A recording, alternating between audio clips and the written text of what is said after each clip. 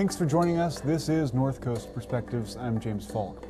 It's apparent this week in Humboldt County that two COVID hotspots have emerged, both producing new cases as well as the potential for further spread, even as their leaders do their absolute best to curtail that growth.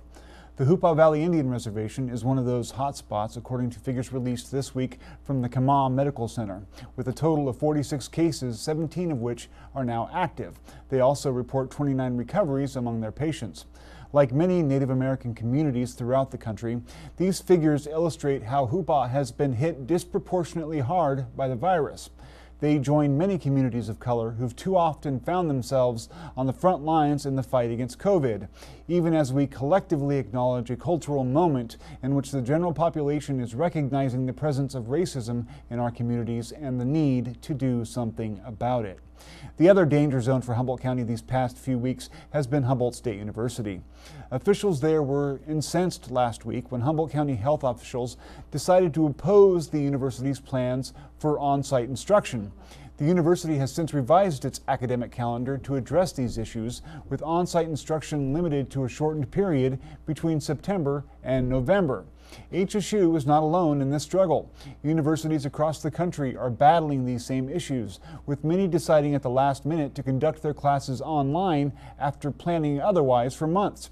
Yet even as the fate of this upcoming semester remains up in the air for many students, the cost of this increasingly dangerous education has remained the same, or even worse, gone up. Given the sad state of our national reaction to COVID-19, none of these issues should be surprising. We now have collective momentum toward recognizing the long-term inequities that have plagued our nation for generations. These failures should crystallize for us the need for the kind of educational and healthcare reform that would make such disparate outcomes a thing of the past. Joining us today for the interview is Rain Marshall from the Northern California Indian Development Council, who will describe a new partnership her organization has developed with the ACLU to help Native students of Humboldt and Del Norte counties. First, what is the Northern California Indian Development Council and how does it work? All right, well, thanks, James, for having me. The Northern California Indian Development Council is a nonprofit organization that's been around for 44 years. It was established in 1976, and it was designed to research, develop, and administer social and economic development programs designed to meet the needs of the Native American communities and to provide support and technical assistance for the development of such programs and the conservation and preservation of historic and archaeological sites and resources. In Indigenous societies, there's a philosophy about looking 7 generations ahead and making plans for the well-being of your ancestors and your relatives. And so NCIDC works to develop culturally appropriate communication and services that are needed by the Native American community to achieve self-determination in economic, social services, cultural, educational, and employment. Our youth are sacred and they deserve to be proud of their culture, heritage, traditions, languages, and ancestors. So we strive to help our people succeed in all aspects of their life, spiritually, physically, emotionally, and mentally. NCIDC offers a lot of services to the local Native American communities in Humboldt and Del Norte counties and Siskiyou. And some of those opportunities are job and career counseling, referrals, work experience, on-the-job training, and classroom training. Right now, a lot of those services are being provided online because we're closed. So we have curbside assistance and online forms to get access to some of those services. Also for people experiencing emergency needs. So for example, food cards and gas cards are available, housing rent assistance. And again, those forms are online. And tobacco prevention is a big goal at NCIDC for our youth, and suicide prevention and substance abuse prevention for the youth. And we have a Native American gift shop that features local Native American artists. Excellent. Now, this new agreement that you're talking about forming with the ACLU is to help foster education reform, is that right? That's correct, yeah. The position of the project is called the Indigenous Education Advocacy Project, and it was 10 years in the making, and It has to do with overcoming racial discrimination in this region. Because we have such a bloody history here of massacres and genocide against the indigenous people, we have the leftover remnants of violence and systemic racism in our institutions. And so the ACLU became involved about 10 years ago, and 3 school districts in those 2 counties had to be sued because there was egregious racial discrimination happening at the school on behalf of staff, teachers, and student to student. They also had to file a complaint with the U.S. Department of Education Office of Civil Rights. So since that time, and because of that climate in the school that was not embracing Native American culture, the ACLU got involved, and the NCIDC became a coalition partner with the ACLU. And now this position is trying to alleviate some of those disparities. For example, harsh discipline and educational equity. Yeah. Talking about educational equity, I mean, we're in an age right now of COVID where distance learning has become such an important part of how kids can learn when they can't actually go into the school grounds, or it represents a risk to their health to go to those school grounds. Can you talk a little bit about the inequities that, say, Native students face in that regard right now?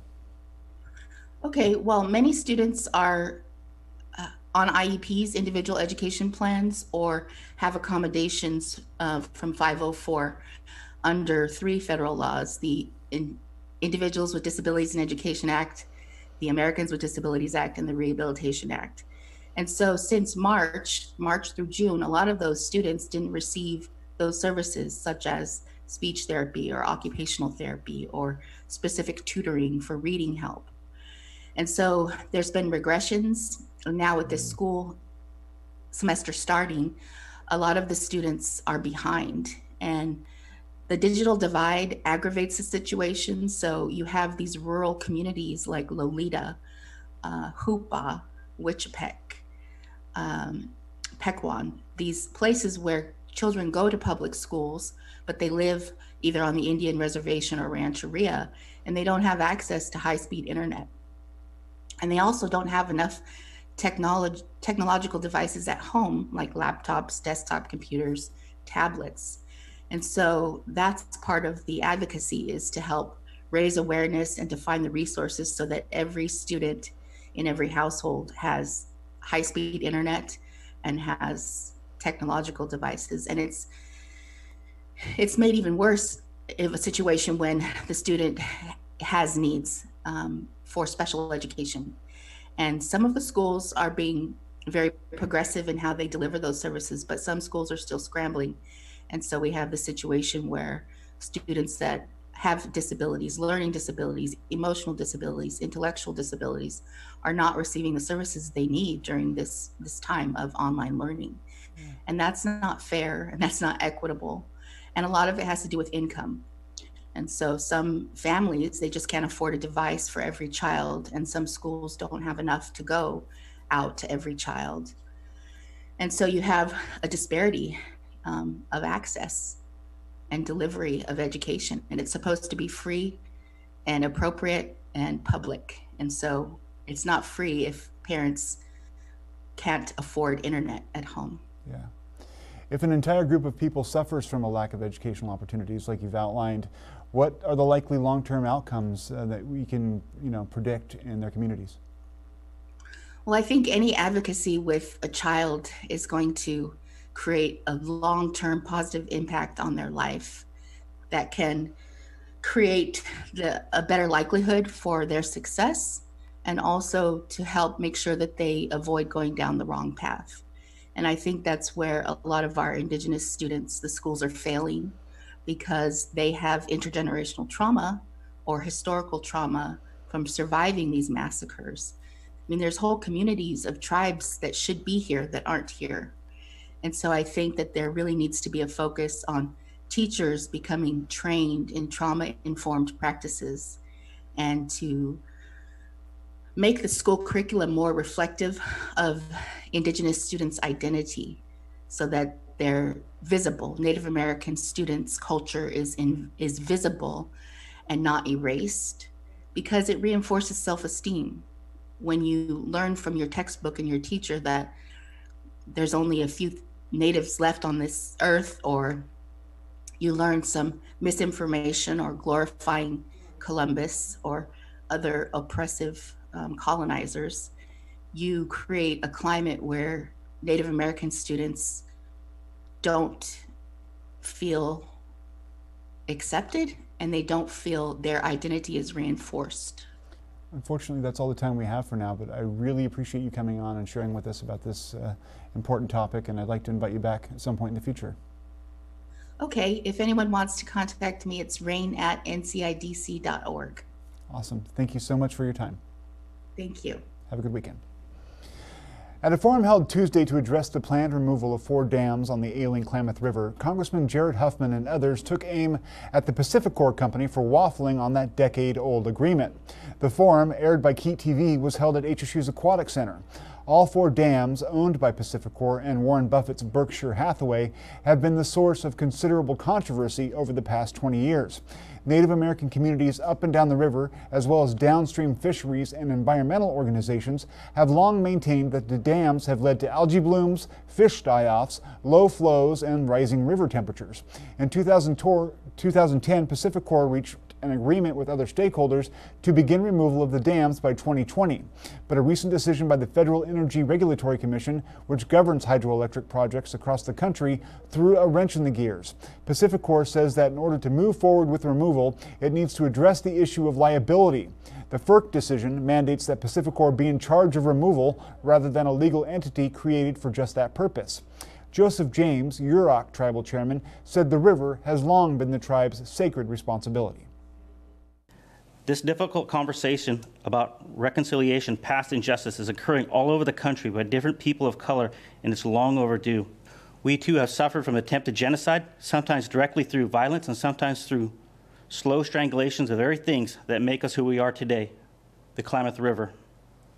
In 2020, that was the year the Klamath Dam was supposed to be coming down, right now. Not years from now, but today. PacifiCorp's license expired 14 years ago. Now they say more delay is necessary. Meanwhile, the river is dying. It needs to be healed. We worked with PacifiCorp to lessen their corporate risk. These issues now threaten the current agreement, according to PacifiCorp. Nobody talks about the risk to the Yorok Tribe. Nobody talks about the risk to the tribes. Nobody talks about the risk, about a risk package, our liability reduction for tribal culture, or the Klamath River itself. The Yorok Tribe, since the beginning of time, has taken on the risk and the liability to protect our Klamath River, not just for the benefit of the Yorok Tribe, but the benefit for everybody. State Senator Mike McGuire praised PacifiCorp's willingness to remain at the negotiating table, even as he promised that local, state, and federal governments will go to the mat if necessary. The dams have outlived their usefulness and are an economic and environmental liability. The science is clear. We will hear from several outstanding panelists who will provide us with more details on the impacts that these antiquated structures have had and why dam removal is our best option. Finally, there has been an agreement on the table, and it needs to be followed through in good faith. We have an historic opportunity to complete the largest dam removal project in the history of this nation. And we realize that the FERC decision is not what PacifiCorp may have anticipated. And up to this point, PacifiCorp has worked towards decommissioning. And we encourage this company, we encourage them to expeditiously continue on this righteous path. Not next year or the following, you need to act now. We cannot accept additional delays when the health of our communities and the health of our people and the existence of our communities are at stake. If PacifiCorp opts for additional delays, we must, as a federal and state government, along with local governments and tribal governments, oppose annual licensing and ratepayer increases. That said, we prefer cooperation and unity, but we will need to go to the mat if need be. In an often tense exchange, Representative Huffman told Scott Bolton, Vice President of Pacific Power, that the only obstacle to moving ahead is PacifiCorp's desire to make more money. back in 2007, when you were considering relicensing, FERC found that that was going to result in a net operating loss of $20 million a year. So that was going to be a losing business proposition. Removing those dams to achieve the fish objective seems like the only way to go. We've heard from water quality experts that even beyond fish passage, the only way to eliminate the terrible and dangerous conditions that those dams are creating is to take them out. Fish ladder doesn't fix it. No other way to fix it. So yes, improvement of the conditions in the river may be inevitable, but it sounds like dam removal is inevitable too. What am I missing? Well, again, I think from PacifiCorp's perspective, the Klamath Hydro settlement agreement envisions dam removal as an outcome. That's part of the deal. The change condition is that the Federal Energy Regulatory Commission has now said that that deal doesn't pass their muster, that they fundamentally changed the conditions and, frankly, the economic considerations of PacifiCorp and the implications for all of its customers, not just in California and Oregon. And so that's, frankly, what has brought us to the negotiating table. Well, that's I understand. We're sitting down with parties to discuss that. Yeah, I understand it is a technical change, but with this deal, you've got hundreds of millions of dollars from the state of California to help relieve you of this toxic asset that otherwise you're likely to have to remove on your own dime if you go back to relicensing. This FERC order does not require you to walk away from the deal. And I guess what I'm wondering is, how can it possibly be a better business decision for you to say goodbye to those hundreds of millions of dollars from the people of California and to go and have to bear the cost of this on your own anyway, albeit after a certain number of years where you've made the poor folks downstream and these tribes suffer even longer? Why is that a better business decision? Well, what we're examining now, Congressman, is that the change condition of the FERC order and their preference for PacifiCorp to effectively be the dam removal entity takes on, frankly, costs and liabilities that were not considered as part of the original settlement agreement. And so that those costs may, frankly, outweigh the benefits of California money coming towards the KHSA. That's what we're looking at right now, and that's what we're discussing with our settlement partners. As hundreds of Humboldt State University students arrive for the fall semester, often from communities with higher levels of COVID infection, testing at the school has already revealed 2 new cases. The university on Friday reacted to the unfolding situation by releasing a revised academic calendar. The school will start virtual classes on Monday and limit in-person sessions between early September and early November. According to HSU, the students who tested positive had just recently moved into campus housing. They have been moved to rooms on campus that are set aside for isolation. The university will be providing ongoing support, including frequent health and wellness checks, as well as delivery of meals and other necessities. HSU won't release the names of the students due to privacy concerns, but officials there said this week that they are working closely with public health to chase down others who might have been exposed. Comprehensive testing is continuing for all students living on this campus this year. Campus residents will be tested multiple times during the course of a 14-day quarantine period. This regimen is intended to identify those who may be asymptomatic and isolate them quickly, and was implemented late last week with the help of additional resources from the state and county. We'll be right back after this short break. To play every day, I can do this thing called adulthood. Fighting fire is just hours of hard, boring work punctuated by moments of sheer terror. I want to progress. I want to work hard for a reason. This kid finally realizes that he's alive. Wildland.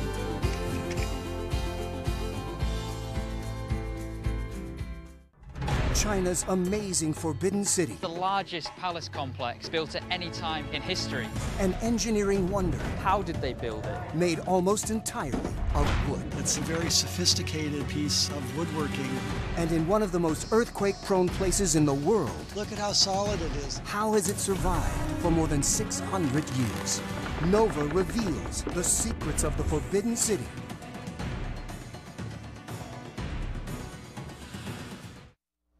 Humboldt County Health Officer Teresa Frankovich on Wednesday addressed last week's release of emails between herself and HSU President Tom Jackson Jr. She said her concerns over an on-site instruction at HSU were driven by a concern for public health and not racism. The opening of schools, both K-12 and higher education, have been high-charged and ongoing discussions, which are all about timing in a COVID landscape. The reason is that we know gathering people from different households increases risk, and there are challenges in trying to structure the environment to minimize risk. Universities and colleges not only gather students from different households, but also from different counties, most with higher prevalence of COVID than Humboldt, because almost all areas of the state have higher levels of prevalence. And as we have seen, this movement has been a driver of transmission across the state. It is why we have repeatedly asked residents here to stay close to home and to not bring family and friends here, because we have seen the impact locally. Certainly, many HSU students are year-round Humboldt residents, but on August 7th, I was informed that up to 850 additional students would begin arriving on the 15th for residents in dorms and would arrive over about a week, while an additional unknown number of students would be arriving to off-campus housing throughout the month.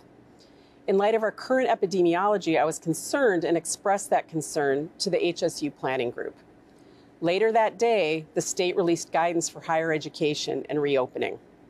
This affirmed my concerns.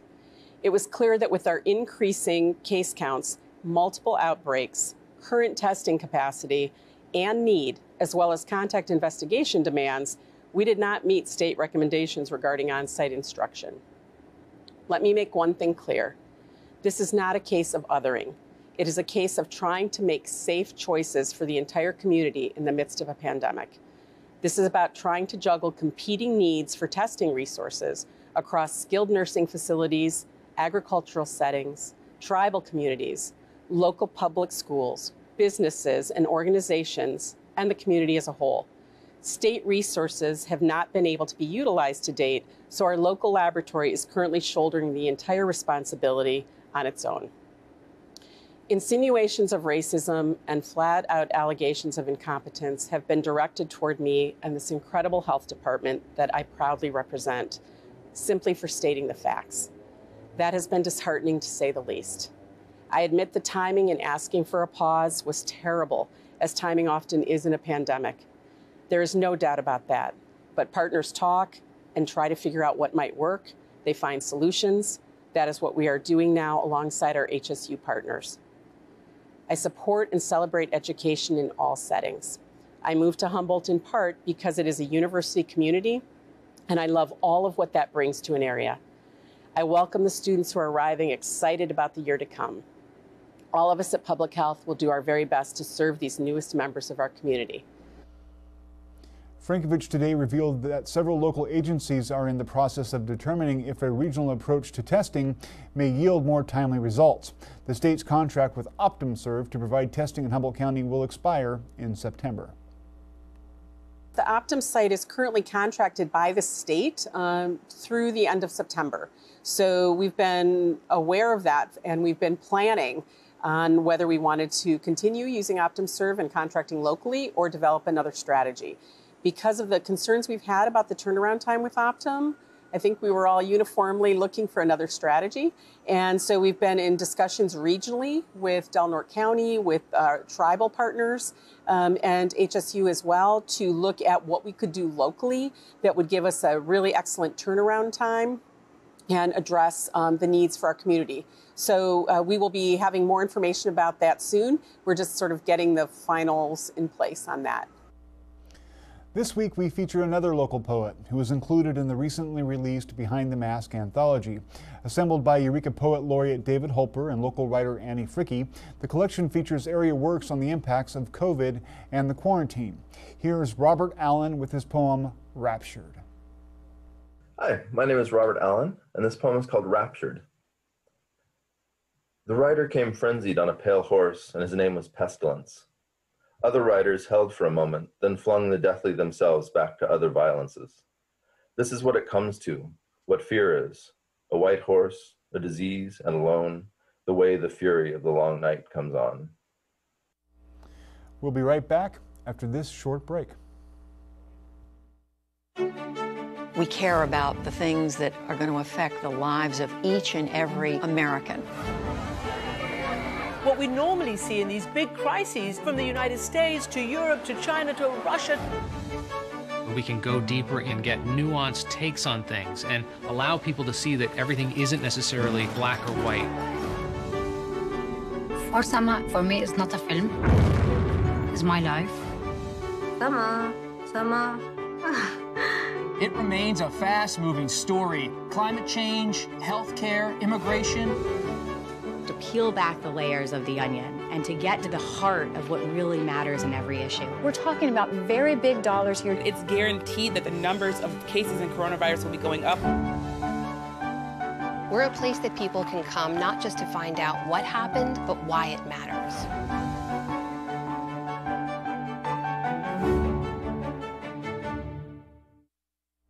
Eureka Mayor Pro Tem Kim Burgale delivered the city's weekly COVID message this week, encouraging residents to get out and enjoy the outdoor dining options many local restaurants have made available. She also encouraged folks to use this time to get out of the house and see some of our local natural wonders, such as Sequoia Park and the McKay Tract. Getting outdoors and onto our uncrowded trails for a walk, run, hike, bike, or even kayak, stand-up paddle, or sail is a great way to find some solace in these times. Head up north to our local beaches or down south for more redwoods and some river time. You can't go wrong, and that's what makes us so lucky to live in Humboldt County. So grateful for that. If you had travel plans you had to cancel this summer, take a look in your backyard. Our local restaurants are coming up with innovative ways to continue to offer delicious food and beverages under the current health orders. You'll find parking lots turned into temporary outdoor dining spaces, and other businesses have created permanent outside dining options that will outlast COVID. If you choose to dine out or grab food to go, please be sure to wear a mask and bring along some kindness. We're all working together to adapt and continue to live and work as normally as we can under the circumstances. And when you're able to support a local business, share it out. Spreading the support encourages others to do the same. That's all the time we have for now. Thanks for joining us. For information on local infection numbers, the county's response, and other related information, visit humboldtgov.org. For relevant conversation, insights, and pivotal analysis, meet us here next week again for 7:30 p.m. for another dose of North Coast Perspectives. Until then, stay tuned and stay informed.